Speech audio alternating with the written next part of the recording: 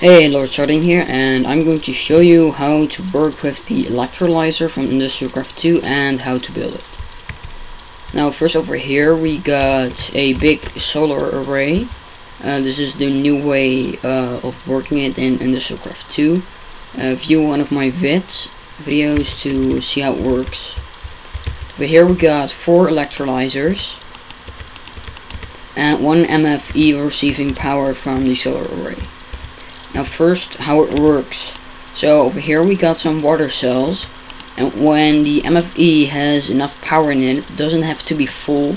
It starts putting power into these water cells. So first into the electrolyzer. This is kind of the loading bar to make an electrolyzed water cell.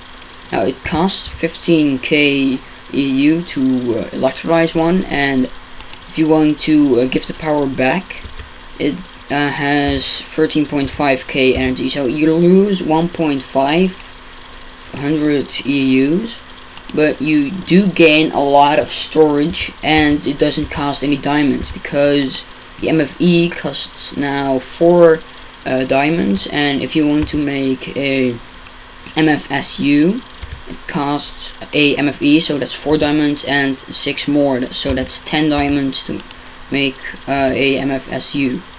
So this is about, if you have 64 electrolyzed water cells, that is about 800, over 800,000 energy storage, and it's pretty cheap. Now how to make the thing. So first, you make some copper cables.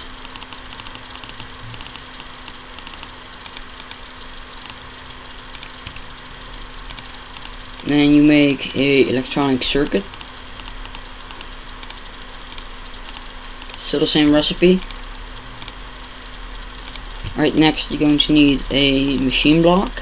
Still the same recipe, and something new is you can get your refined iron back. Alright, next we are going to need we're going to need empty cells. It's a very cheap recipe. You get 16 empty cells from just 4 tin. That's a lot. So let's make some more. It's a stack of empty cells for just 16 tin. That's very cheap. Now next we are going to need the electrolyzer. It's a very easy recipe.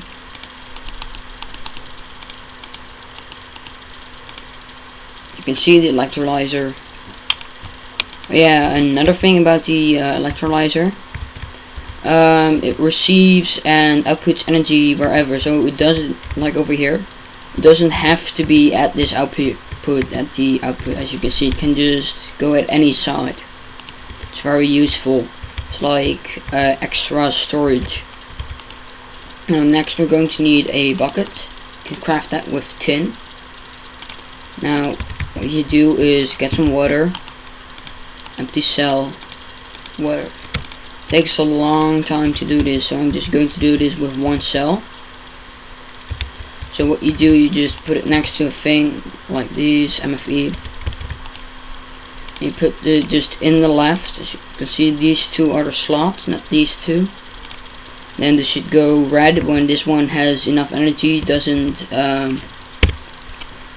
if you put like 1 battery in it, 1 RE battery, it isn't enough to charge it. So what you're going to need is drop some crystals in there until it has enough energy, and then it starts charging.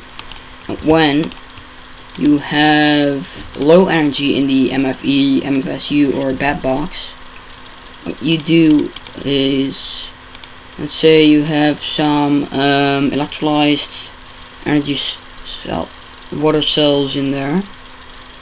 Just look for some over here. So what happens, they become water cells again. As you can see, goes left to right all the time. It's like huge cheap storage. It costs some energy, but it's very useful. As you can see, it keeps getting energy. So this was LordShiding. and the electrolyzer. Bye.